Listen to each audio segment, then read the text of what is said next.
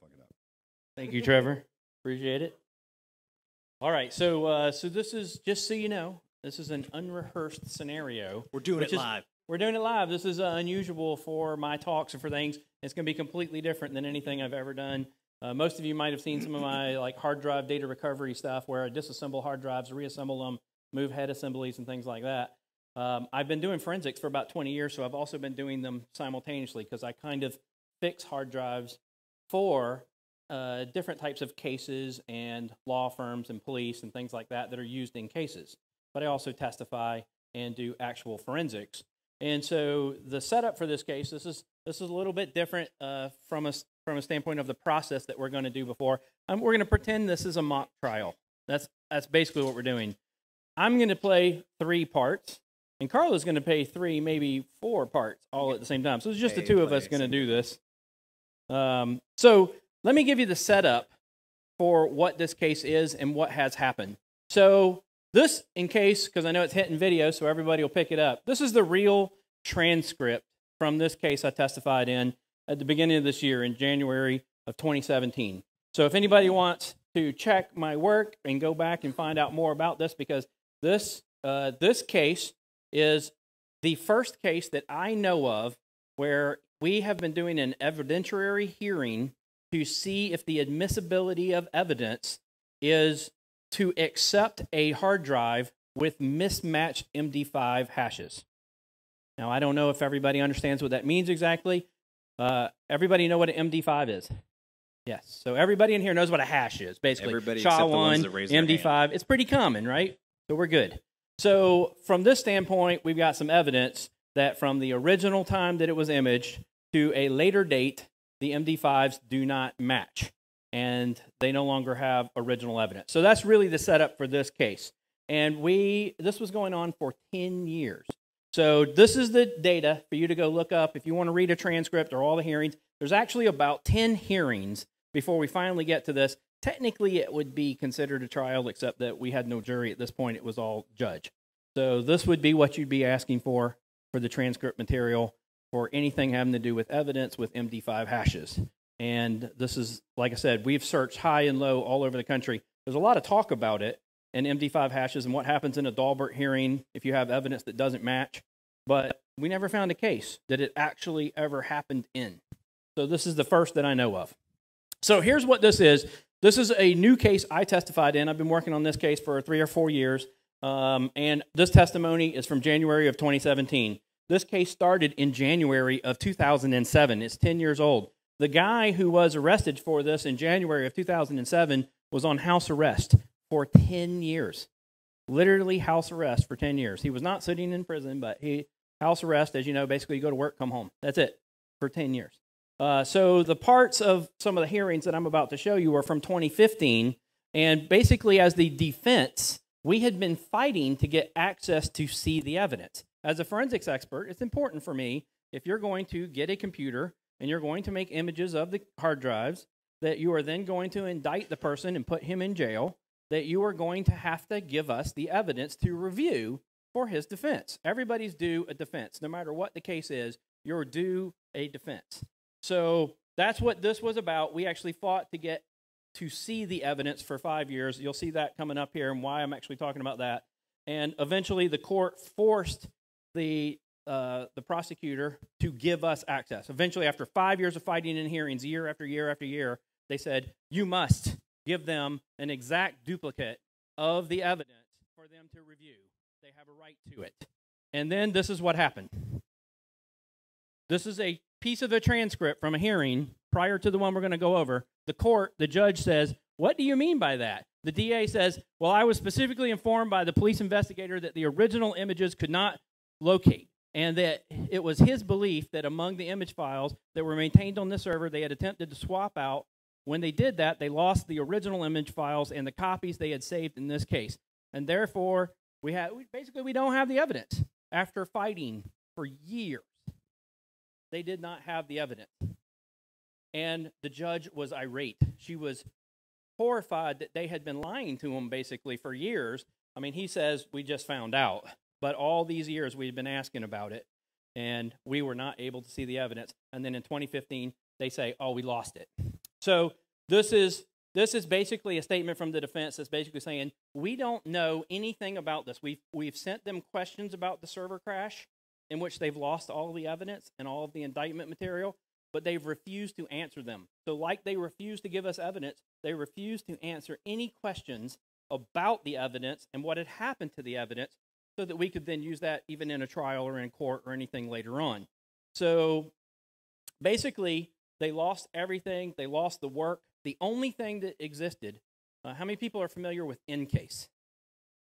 So that's the only thing that existed at this point, is there was a pre-report that had been done in 2007 when they imaged the drives that had the hashes for the original hard drives that were in the work they had presented from the EnCase report. And basically, because they had emailed that around and given it to the defense, that was basically the only reason it survived, because it didn't survive on their own equipment or any of the work.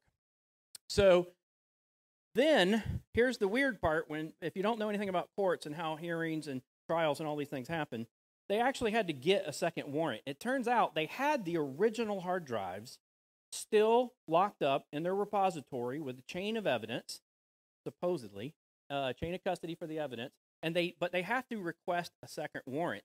So we actually had to have a hearing about this warrant, and it really came down to the fact that the prosecutor told the judge, I don't care what you say, Judge, we have a right to get a second warrant. And so they went and got a warrant anyway, regardless of anything we were trying to question or ask them about. So they get a warrant, they make new images, and this is my affidavit in this case. After they got the new images, they didn't even admit that they had not had the same hashes, the same anything. They carried on as it had never happened. They basically re-indicted him on a new indictment and started the case all over again and said, hey, here's the evidence, and this is what we're presenting. And of course, we have the first report and then the second report, and these hashes do not match. And they completely wanted to ignore the whole subject and just move on. So we called for what's called an evidentiary hearing to question the authenticity of this. And so really that's what happened. We put this at issue in, what the authenticity of these things were. And then this is what actually happens. The DA actually at this point then says, hey, Judge, I think the issue arises from their expert's opinion about what a hash is. That's literally what he says. So eventually, she comes around and says, listen, this is a motion to exclude your evidence. And so the prosecutor actually says, I get it. And she says, no, for you to put up nothing. You have no evidence. You have nothing that you'll be able to present. And she goes, this is their motion. Somebody has allowed or purposely changed or altered this hard drive. There's been a motion to test and inspect this at this point for 8 years. And he says, yes, I understand that, blah, blah, blah. And then the next thing he says is, the original detective that handled this case in 2007, well, he's retired now. And we want to bring him back 10 years later to talk about his report and how the evidence was handled. Basically, the premise for what they're setting up here is they want to talk about chain of custody. They really want to talk about, yeah, we had these hard drives all this time, and nobody in the police did anything to these hard drives, so all we're going to present is a chain of custody about what an MD5 is. So that's the setup for this entire thing. The judge actually says, look, I feel like I should just go ahead and eliminate the evidence, but she says, no, listen, I should listen to Detective Cheeks. I should let you bring the detective in, and we'll talk to him and see what he says. But you guys need to bring me some scientific proof as to why hashes don't matter. So that's really where that happens. So then that brings us to January of 2017. Now, what I'm going to do is Karlo here, he is going to play the witnesses. The police brought 3 witnesses to talk about MD5s. And understand on this day, this is a hearing, there's nobody announcing what they're going to talk about. There's no preliminary discovery or anything like that. So it's not like a normal trial where you go in and you have an idea of what the experts are going to say. We're kind of caught off guard a little bit because, in my mind, a hash is a hash. There's not an argument. It's a factual event. So it seems very straightforward to me. And so that's what we're going to go through now. I've cut the testimony down. The testimony is like 130-something pages long. 4 of us testified. I cut it to 19 pages, just the good parts. So hopefully we can pull this out of what was happening. There's a lot of redundancy in trials. If you've ever testified in a trial, I've done about 30 or so far that I've testified in, besides depositions and hundreds of other trials that I've already done. but these are what it looks like to testify. So I'm going to read, and this is word for word. I'm going to literally read word for word, and I am going to currently play the district attorney. I'm going to switch back and forth in roles. So I'm going to start out as a district attorney, and then I will move to the defense attorney, whose name is Stephen Sadow, who's one of the best lawyers I've ever met in my entire life. So he is the good lawyer here. So I'm going to... I'll make sure that you get it later. He is one of the best defense attorneys. I've worked with him for 20 years, and every time I work on a case, no matter how good I get, he has always come up with some amazing things I never thought of. So, and then Karlo is going to play some witnesses. So he is dude one, witness number one. So the state calls this retired guy in, and so this is what it starts out with. Tell us who you are, please, sir. I'm witness one. So, are you working right now? No, sir, I'm retired. Okay, what are you retired from? I'm retired from the Gwinnett County Police Department. How long were you employed by the police department? 25 years. And what did you do for them immediately before you retired? I was in the computer forensics lab for the detective division. How long were you in this lab? Yes, sir, I started the lab, and that was about 1998. So, pick up that he says he started the forensics lab. Okay? This is really important. Shit. While you were employed from 1998 to 2009 in the forensic lab, what were your general job duties there? I assisted officers on cases that involved computers and performed computer forensic examinations to withdraw the evidence from them. Was there hardware and software that you used in order to do that? Yes, sir, there was. Did you also receive training on how to use whatever hardware and software you needed in order to do your forensic exam? Yes, sir, I did. Did that training also occur throughout the 9 or 10 years that you were in the computer forensics lab? Yes, sir, it did. It did. Prior to your testimony today, have you had the opportunity to review the materials, the reports, and the things of that nature that you used to create with respect to this case? Yes, sir. Your testimony today is based upon the testimony from the reports you constructed back when it occurred? Correct. The report that you ended up filing, did that include a description of how you went about doing your forensic examination of the hard drives you received? Yes, sir, it did. We take the hard drives out and photograph them. We ran after the drives are out, we ran a post test of the computer to make sure that it was, the way it would boot up is a post test. And as it was running correctly, and it showed that it was a striped RAID. This was my first striped RAID computer that I had to deal with. It was something new to the field. From that position, forensically, you then take these two drives, we label it hard drive 0, hard drive 1, which was the suspect drive 1 and, 0 and 1. You place it on the Fred computer, you place it in one of the positions. The reason Fred is special, it will not write to that drive. That way we ensure that we do not alter any data. We do not alter it or add to or subtract from. All you can do is read that drive. We then prepare a target drive. So I have a source drive or suspect drive and a target drive.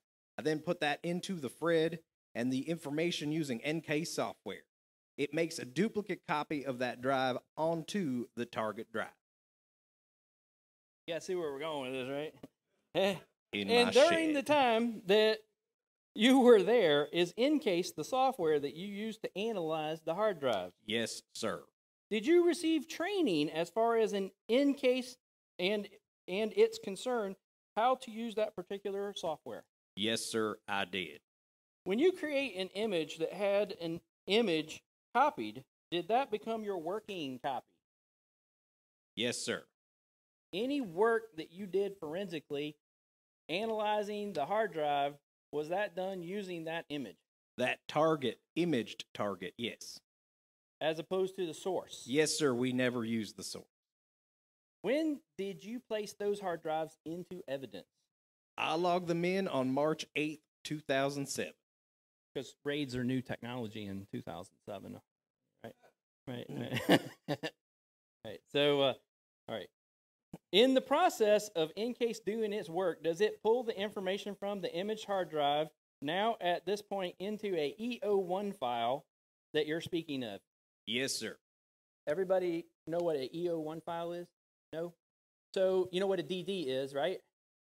So when you use disk dump and you dump a copy of a hard drive, basically Encase is taking that and then adding some CRC values to each of the chunks of the image so that it can tell the health of its own files. It's basically adding some additional material to it so that it can kind of tell the health and if you're missing a file or something else has happened. But it's still fundamentally a DD contained inside the EO1 in addition to some other material. It also allows you to break it up into chunks. So if you need to burn it onto a DVD, you can say every EO file needs to be 4.5 gigs, and it'll do an EO1, EO2, EO3, EO4, even though it's off of a single much larger disk. So, is there anything that the Encase software does that reports to you as an examiner the hash value of the hard drive that it is analyzing? Yes, sir. It produces a hash value and a verification hash value. For what? For the hard drive that you are examining at that time. And this is where, so the prosecutor starts to try to say something, and the court interrupts him. The judge literally interrupts him and stops. She's aware of what has happened in the hearings up to this point. So the judge says, say that again. It produces a hash value and a verification value, which should match, showing that it did it correctly. So she's paying attention to what happened to the hashes at this point. And so the DA picks back up, and he goes, with respect to your report, let me ask you, there is a paragraph in which you talk about this process, and what you write is that the first hard drive is identified as hard drive 0, and it was acquired and verified on 1/22/07 with an acquisition hash and a verification hash of blah, blah, blah. And then there's a hash value that follows. Yes, sir. Okay. What is that, the acquisition and verification hash? What does it mean? What is that particular hash value that you placed in your report? That hash value is generated by Encase, showing that the software imaged that drive. Is that the hash value of the source drive? No, sir. That is the hash value of the source drive as interpreted by Encase. This hash value that you remark in your report, is that hash value for the Encase's EO1 file? Is that a fair way to think about it, or am I incorrect? It is a hash value for all of EO1, EO2, however many evidence files there were. And again, I do not know. I did not write this in the report. I don't remember the amount, the sector chunks of data, the size, whether it was 2 or 4 gigs at a time.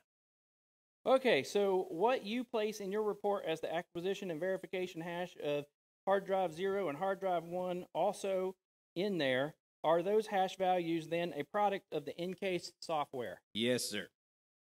In the course of doing what Encase does it report back to you as an examiner not the hash value that is in your report, but the hash value of the source drive?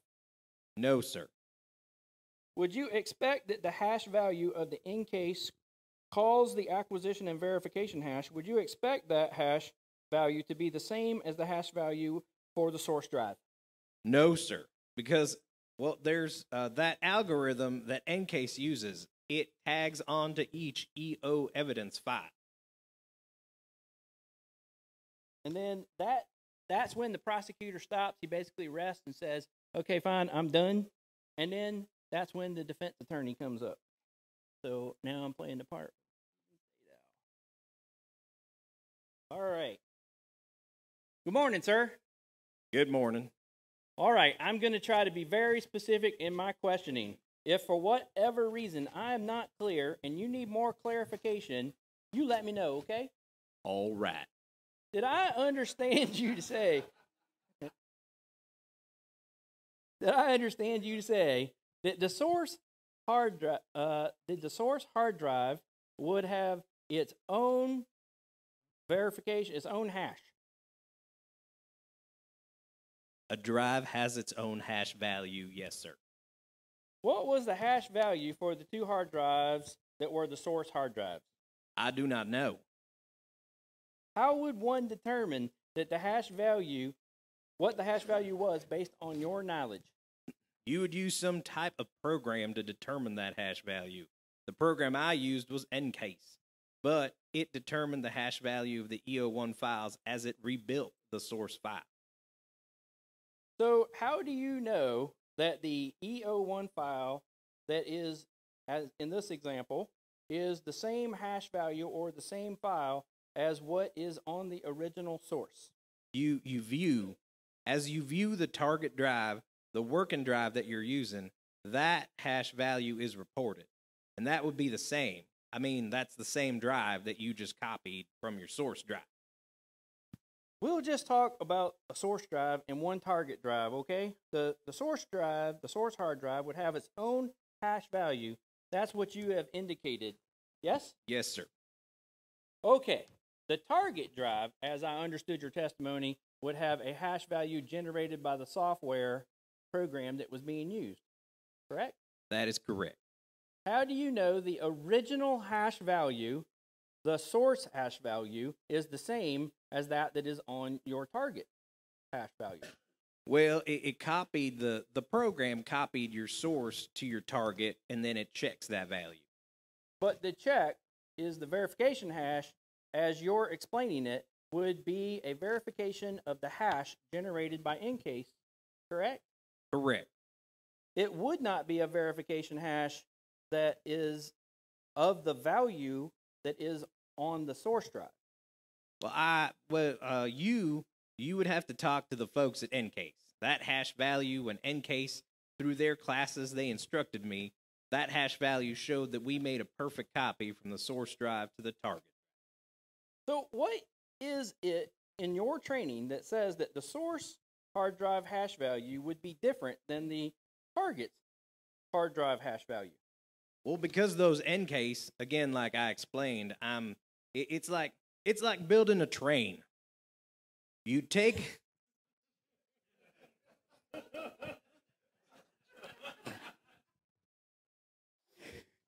a block of data from the source and you copy it to your target. And then Ncase adds a little bit of information to the verifying and checksums, and that all that information was copied correctly. And then it goes to the next car, and you copy that chunk of information, and it adds another little bit of information on there. And so you're verifying once you build that drive again to the target drive, and that hash value was correctly copied when it rebuilt that hard drive onto the target drive.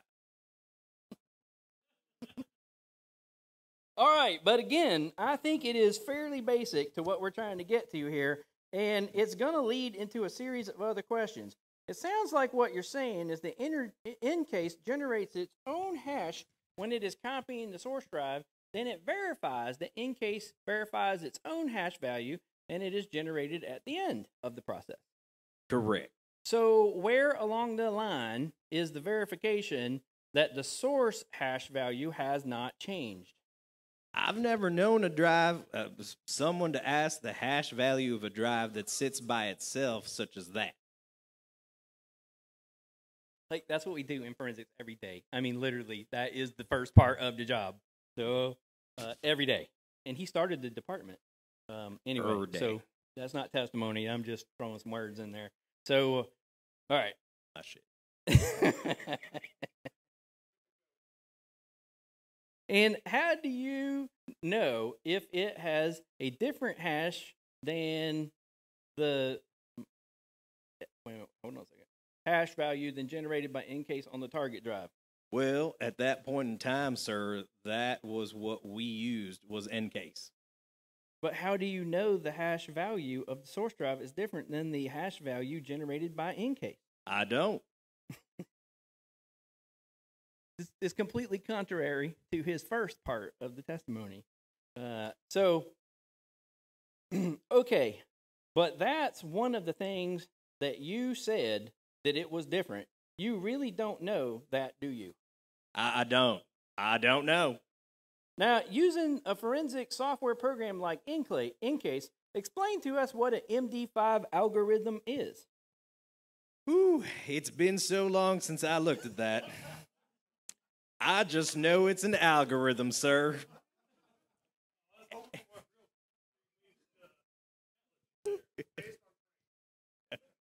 He's not done. And if I don't write them, I don't make them. They just said that checks them, and that verification hash was done by an algorithm. I have to take them at their word for that. These are the expert people. There's 3 of them, and this is what it's gonna. Well, isn't the MD5 an algorithm that is generated that would be using your terminology, the acquisition value? Isn't that the MD5? There's an MD5 acquisition and verification, and they must be the same MD5 algorithm. However that algorithm is written, I don't know. You would have to talk to the good folks at Encase about that.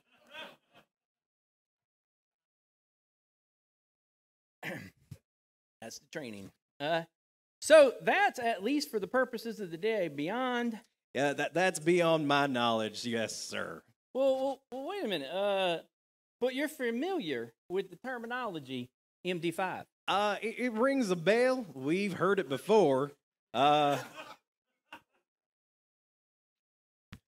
When you put down the acquisition hash and the verification hash for here, what we've been identifying as hard drive 0 and hard drive 1, what you understand the acquisition hash to be. And did you understand those to be MD5 hash values? Yes, sir. Okay. So here's my follow-up question. And if you know, you tell me. If you don't, you don't. Do different software programs generate different MD5 hash value algorithms? I do not know. Well, what could it be the explanation for if you had generated a hash value A and B when you did your duplication? Why would the hash value C and D be generated for the same source hard drive when another evaluation was done? Using Encase? You can use Encase or Xways. Well, you've got 2 different platforms there, 2 different softwares, and I do not know. Well, I want you to assume that they generate the same MD5. I don't. I can't tell you. I don't know that. No. I want you to assume for the purposes of my question that they generate the same MD5 algorithms. Okay. What would be the explanation for the hash values done by you would be if they were different than the hash values done a second time? I do not know. The only one is that something has changed, right? Well, if the algorithms are the same. We just established that they were, but okay. If the algorithms are the same, that is, if they generate them the same way, the only way a hash value could be different is if something has changed on the source drive, correct? No, sir. There were probably other variables on your target drive using your machine. I don't know. Did anyone ask you before I just did now about these hash values and changes? No, sir. Do you know that when it was run, that the original source drive was copied, and then it was copied a second time, that the hash values changed? Well, he mentioned that, but... That perjury right there? He just said a minute ago no one mentioned it to him. Now somebody mentioned it to him. Okay, and you have no explanation for that. No, sir. The bottom line is you don't know if the source hash value generated would be the same or different than generated by Encase on the target drive values, correct? Yes, sir, that is correct. Which means, in my mind, immediately, that's every forensics case. Like, that's what we do. We validate the source data from, as soon as you take the hard drive off the shelf, you validate, you make sure that it's the same hash value. That means every single case this dude's worked on for 25 years, whatever, he had no idea what he was doing. Zero. He had no, these people's lives, this is a criminal case. These people's lives are in jeopardy.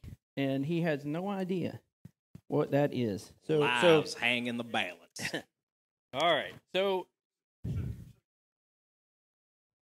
dun, dun, dun. All right. So now I'm going to switch back. The district attorney decides. The cases are real. Right. So the district The attorney's names like, have been changed well, to protect now the I innocent. need to contradict what he just said. So, Scott Moulton's court. dun, dun, dun. All right. I asked you before, but you were asked here again. So let me clarify. With respect to the changing hash value of a hard drive that was written in your report as a acquisition and verification hash of a hard drive 0, for instance, is that hash value of the source drive itself, or is that hash value the value of the encase file? That is the value of the encase file. Right. Huh? I'm the district attorney trying to get him, basically that's what they were looking for. They want him to say that the encase file is the hash and not the hash of the data from the source drive. In the file. Right. That's in the file. That's in the DD image, basically. Now you're taking the DD of the, a hash value of the DD and text files in the same directory. Literally. It's like if you have a train. Right. And the hash value, would you expect that to be the same thing as the hash value of the hard drive itself? Yes, sir. And he answered that incorrectly. He contradicted himself. The hash value of the source drive itself, I mean. Oh, I don't know. Right, exactly. Right, that's where we end up with. And eventually, it's like, all right, you're retired, you're dismissed.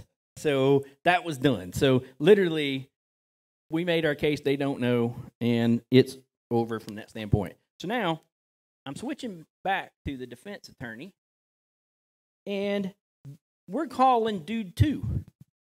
Here's your side. So Dude 2 works again. So there was a whole introduction done for Dude 2 by the prosecutor, but I don't need, all it was, hey, how are you? Who do you work for? That was pretty much it. Oh, I work for the police department. So please tell us who you are, sir. My name is Second Dude. Where are you employed, sir? The Gwinnett County District Attorney's Office. Do you have any particular assignment with the DA's office? Yes. What is that? I'm currently working in the computer lab. You've done computer forensic work for the DA's office as well while you've been here? Yes.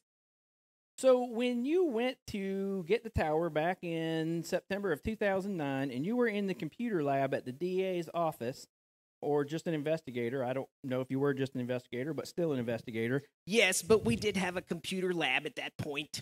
Were you part of this computer lab? I was it. You were it. That makes a whole part of it. Yes, sir. When did the servers crash, the ones that lost the original evidence? When did the, understand too, at this point for 2 years, they had not told us anything about the server. We sent questions, we went through an entire process trying to force them to give us answers because we want to know how they handled the evidence and how it was lost and how they didn't have it. They answered 0 questions, and they only brought this guy in because they thought he was going to answer a chain of custody question, but they opened up a can of worms. So the attorney, Stephen Sadow, he goes, okay, well, so when did the servers at the Gwinnett County Police Department crash? Oh, geez, I couldn't tell you that. Could you give me an idea? Was it in 2009, 2010, 2011, 13? Do you have any idea? I really don't. I know that they had either 1 crash or 2, and they've gone through all 3 different iterations of storage for all of the data. There's multiple crashes now. Now we have some new information. When did you become aware that there could be some problems with, because of the server crash, the evidence that was lost? That would have been around 2015 as far as this case was concerned. Well, I don't mean about this case, just in general. In general, I believe the only reason that this was an issue was because of the age of this case. The images that were on the original server, like I said, I can't tell you, I can't even ballpark when that server went down that started storing all of their evidence files, and it was recovered. A lot of that evidence files was recovered and backed up onto another server. They didn't know that this case was still active. And we had no idea it had been recovered. As far as we knew, they had told us at this point it was crashed, and we didn't have any answers for you. We knew nothing. So, they? Who is they? That would be the other guys that were working in the computer lab when the server crashed. A minute ago, he was it. He was the computer lab in the Gwinnett County Police Department computer lab? Correct. Oh, okay. So you're saying that they did not know that this case was active. You're saying that they didn't know that this was still a case. They were working off of a list of pending cases, and they specifically targeted the data from those recovered drives to pull those evidence containers relating to those cases that they felt were still active. They didn't know that this case was still on the radar, still active. So they didn't pull the data? They didn't know to look for it. Oh, so they didn't attempt to recover the data that was on the server that crashed? They attempted to recover the data, and they did recover data. They just didn't know to look for this specific case file information to be able to pull it. So it sounds like what you're saying is that they attempted to pull all of the data that they could, but they didn't attempt to pull this specific case? Well, no, that's... Okay, all right, then explain it to me. Well, they pulled data. They pulled a lot of data. And as far as I know, they were able to recover all of that data. They were able to recover all of the data, all 100% of the server. It turns out, actually, they had a police officer there. Once I heard his name, he took my data forensics class. He was actually the recovery guy, and he recovered all of the data, 100% of the data. Okay, get that? It's like that. I know it's not what he said earlier, and it changes throughout the entire trial. So this is after the server crashed the first time? That's my understanding. Oh, okay, so that's fine. So now they're recovering all of the data. They've got all this data, and now they're restoring all of this data. At this point is when they've exercised whatever discretion, judgment, process, choices of, okay, that these are the cases we're looking for that we need to put back onto this new server, and that's what happened. So they didn't take the restored data that was the data that was recovered. They didn't take this recovered data and attempt to restore that data, in this case, to another server? That's my understanding, because I'm not real sure how the information was recovered, how the data was recovered, and what the end result was. If it was just data streams, they have to go in and start looking at file header signatures or something like that to figure out, okay, this is an EO case, and there's a case number assigned to it, that they're looking at it maybe at the level to see, okay, I know this information belongs, or is this a case with information in it? And they have to estimate out how much of that data to carve out to restore to the new system. Okay, all right. So the recovered data, once the server crashed, I think you said that all of the data was recovered. It was my impression that they were able to recover all of the data off the crashed servers. How it was recovered, I don't know. And in what form. All right. So, but then what happened to all of this recovered data if it wasn't restored to the server? At this point, I'm still, because I don't know for sure, based on what I remembered from some conversations in passing, that they then looked at the recovered data, sorted out what cases that data belonged to restore back to the new server. And that data that wasn't restored, what happened to that? For all intents and purposes, it was lost. Wait. They recovered all the data, and you're saying lost as in not really lost, but as in now thrown away and discarded. Okay. Right? I guess. I mean, it wasn't lost anymore. They recovered it. Then they decided, for whatever the reason is, that they decided not to restore all of the data to the new server. Affirmative. So whatever wasn't restored is not lost. It's now discarded. Correct? That is my assumption. Okay. Yes, sir. And it's your understanding that the data that would be in this case was not restored to this new server. That is my understanding. Were you aware during this whole period, we're talking about from 2007 to say June of 2015 that there was an ongoing, in my words, litigation with this case? Yes. Discussions about the defense trying to get work. Yes. But it sounds like at no point in time, at least as far as you know, between 2007 and 2015 in June, did anyone make an attempt to determine if there was still working copies of the computer that could be obtained? That would be a fair statement. As far as my knowledge is concerned, there was never any reason to think that the evidence we were interchanging evidence with evidence containers. The original evidence, which would have been the computer, original hard drive that were in the computer, they had a forensic copy. And when we make that copy, they work off the copy to do the examination to reach their results. This is when the judge starts to get really pissed, and the judge like interjects. She goes, all right, so now I'm the judge, so forget this time. I'm the judge. So Encase made a forensics copy and put it into an evidence container. Yes. But that evidence container was then loaded up on a server?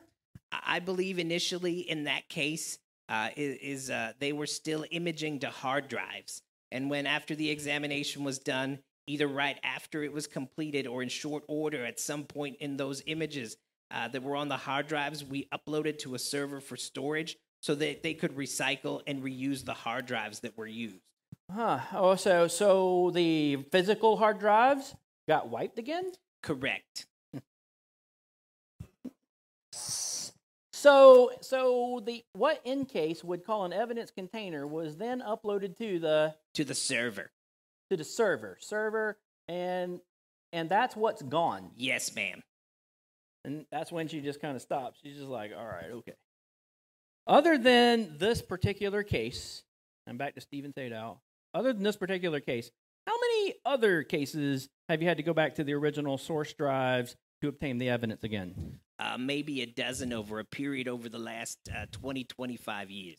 So just to kind of interject at this point, and again, I'm not a lawyer, and so don't take this as legal advice or anything, but there's some ethic violation here where they're not telling the prosecutors that they've lost maybe upwards of 300 cases, that they're basically trying to make deals and back people maybe into a corner or something to make a deal so they don't have to go do the additional work. And so that's why they delayed us for like 4 or 5 years. That ends up being part of the problem. So, do you know what an MD5 is? Yes, sir. MD5 hash values are not supposed to change unless there's something done to the source drive, correct?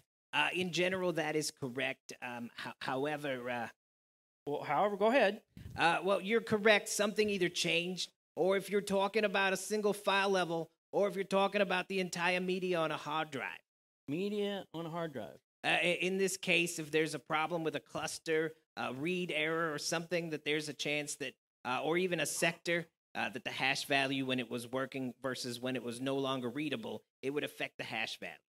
Well, that means then that the original... that means that there's something changed. But it's not the same as the original, correct? Well, it is and it isn't, okay? The image... The image of the entire data stream has changed. The individual files that we're looking at were hashed from the first time to the second time remain the same. Just so you guys know, they didn't hash. They only hashed like 40 files. They didn't hash the rest of the files. They had no evidence, so they had nothing to look at. So, all right. So let me ask you this. Based on that, which cluster or what sector or what problems are there in this case? That one I couldn't tell you. Now, I will tell you, I went back and verified before everyone walked in that courtroom, neither program, no program, and no hard drive error ever occurred. There was no sector errors. There was no cluster. There was nothing wrong with any of the errors in the reports. Not a single sector was bad. The exact same number of sectors were included, so both of the hashes should have been equal. So, is there anybody that has determined that there was a problem with a cluster? Or sector. Or sector, or anything in this case. No, that's just a theory. I don't know that to be a fact. So other than your theory that the hash value should remain the same, correct? Yes, the hash values would remain the same. Thank you. Yes, sir. Okay. Now, the district attorney decides he wants to try to straighten this mess out again, so he steps in. So, are you familiar with the Encase software? Mostly yes. Are you familiar with what an EO1 is? Yes. If you were to obtain the hash value of an EO1 file, would you expect that to be the same hash as the source drive itself? No, it will never be the same. Which is correct, a correct statement, but it's intended to confuse the judge because now he's hashing an EO1. He's not hashing the source drive. It's not out of the EO1. So, why not? Well, when Encase creates the evidence file, the EO1 file, it adds additional information such as the investigator's name, the case number. It has a CRC section for cyclical redundancy check for that file container. And so when you look at that image, that container, it has more information in it than the original image that you imaged, or not the original image, but the original data file. So we're kind of okay with that whole thing. So we dismiss this witness. Everybody dismisses this witness, and we're kind of done with that witness at this point. And so we move on to witness number 3. And witness 3. All right. And again, it's just basically an intro by the district attorney. And so then all of a sudden, the defense attorney comes in again. Good morning. Good morning. This is funny. This last. So using what would be X-Ways forensic software, is it your opinion that it would generate an MD5 algorithm or hash value that is different than that one generated by Encase? I don't really know what the method is in which Encase generates the hash. All I know is that the way that that X-Ways works is that it takes the hash value as it's imaging, and then once it authenticates, which is about an hour-long process, it calculates another hash. And then it advises you whether it is a match or not a match. These are all MD5s. These are just one after the other. So, do you understand in that answer you say that you don't know or don't have any working knowledge of how Encase generates a hash? Encase 4 generates a hash value, no. Any version of Encase? Well, they've changed dramatically. Oh, they've changed dramatically. From Encase 4 to Encase 7. But you have no working knowledge of how Encase 4 generates a hash? No. So how does he have anything to tell us that it's changed or it hasn't changed? So you don't know whether it generates a hash value that is the same as the source, or it is somehow different, or anything, correct? Well, I can only speculate, having not used the tool, that it's doing what it should be doing. However, one doesn't know if it's mounting that drive to the actual computer itself and then obtaining the images that way, or if it's just imaging the source data, or these are questions that, not being an ENC, an Encase examiner or certified examiner, I really can't answer, especially with respect to the mounting. These are the experts put up by this is the police. These are literally the. Okay, so you don't have an explanation as to why the hash values are different from 2007's examination to the source and the value in your hash values? No, I haven't done any research into it. All right, then. But let me get to the heart of this. According to your testimony, when you did your X-Ways forensics examination, were you able to determine the original hash values of the source drive? Yes. How can you tell us that the source hash value has changed from 2007? You can't, right? I can't without having that. If I'd be able to, if 18.1, if X-Ways 18.1 was, 18.3 was used, I would be able to, but other than that, no. Those are all versions of X-Ways. It's just different versions of X-Ways. He's just spitting out. So you're unable to tell us whether or not the source drive, that is, the source hard drives, are the same as they were in the original first seized computer. That's correct. And you didn't have, as a result of whatever training that you came along, you can't tell us on your working knowledge of encase 4 and how it generates an MD5 algorithm or hash value. That's correct. So even their guys at this point basically have said they don't know anything about how the source drive and the changes. They've admitted that the hashes don't work. So now Karlo is going to play Scott Moulton. He's going to play me. And this is really shortened because this was like a 4-hour testimony here. So now I'm going to switch to the DA. And the DA comes up and he says to me, it is your testimony that in case version 5, when it pulls out an acquisition and verification hash, that is the target source hash value. Wait a minute.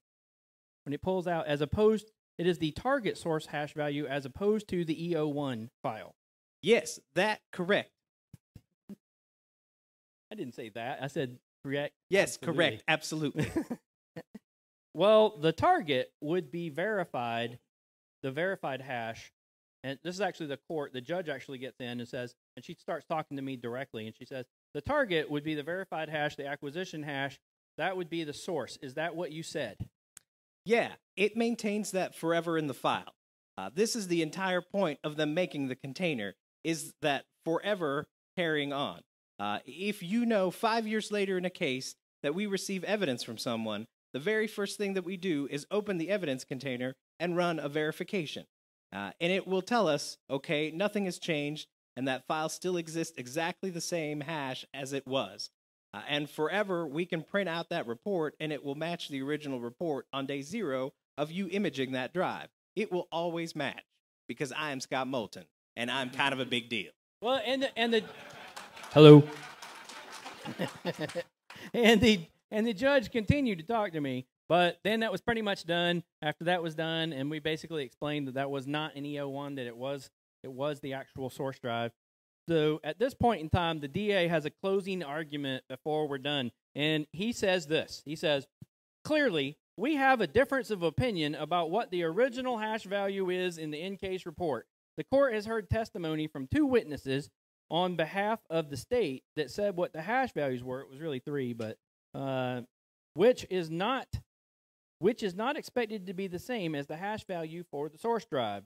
So the court has heard this testimony, obviously from what Mr. Moulton has said, who has a difference of opinion about what the acquisition hash means. I think that there is sufficient information for the court to admit the evidence. At the end of the day, let the jury decide.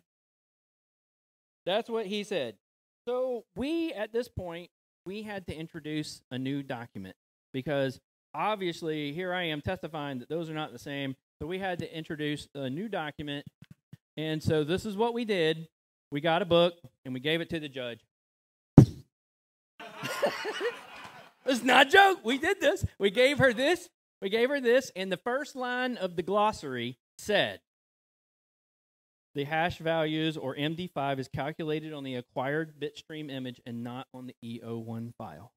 One line from that. One line, which they testified for 3 hours about how it was the same as the EO1. And they were certified people. Those were actual certified people. So now, let's take it. Because the next thing was this. We finished up, and then we waited. And about a week later, the judge came up with a decision. And here is what the decision is. Based on all the foregoing, the court finds that the state acted in bad faith. That's pretty bad. That's actually like we did damage to this case. Bad faith, intentionally writing over original forensic copy hard drives, and then again later discarding the recovered data from the server crash when it knew the originally imaged drive had been wiped or destroyed and were not able to be inspected. So the defendant is extremely prejudiced by not being able to examine the original evidence originally imaged and present in this defense to each count of the indictment. Therefore, the evidence from the original hard drives and the re-imaging in 2015 is hereby excluded. And it still took them a month. They had no evidence, and it still took them a month to let the guy go. whole nother month for them to decide they had no evidence to present. So that was pretty much it from that standpoint. I hope everybody kind of got a good idea about how a trial goes. It's not exactly the comedic value that we had here, although I was sitting in the back of the pews literally laughing my ass off on this. And I'm like, how can they? I mean, I even at one point turned around and looked at the officers that they were going to admit, and I'm like, what is this? Like, how could that be possible that you would even say that? That is the basis for forensics. An MD5 hash is the simplest thing. So basically, I'm kind of following the theme, think different. I think you should think different about forensics, obviously. But honestly, this is what I get asked all the time. Like, what do you do in a forensics case? Sometimes it's a simple thing like this. Not that there wasn't anything complicated in this case. But hopefully you guys all enjoyed my presentation and you got something out of it from a standpoint of a trial. So that's all I have. Thank you. Thank you, Karlo.